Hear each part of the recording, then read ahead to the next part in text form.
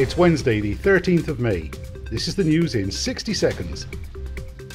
In today's Gulf times, restaurants and cafes can resume takeaway services, meaning that now, as well as offering home delivery, they can also hand over orders outside their premises. However, businesses within malls are not included, and they are still only allowed to offer home delivery. Qatar joins South Korea, Canada, Denmark and Sierra Leone in a group launched yesterday to cooperate in the battle against COVID-19. Exchange houses which had to close on March 26 have reopened and are expecting a surge in business.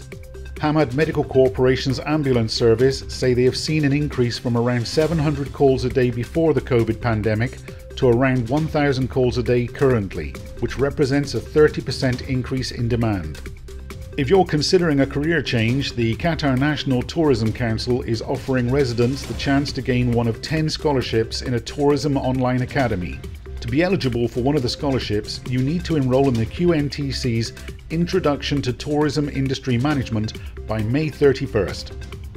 The Ministry of Public Health say there are 1,526 new COVID cases, 179 recoveries, and no new additional deaths.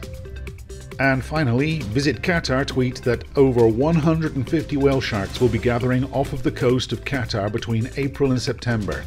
And they're sharing these awesome images so you can visit Qatar from home. Enjoy!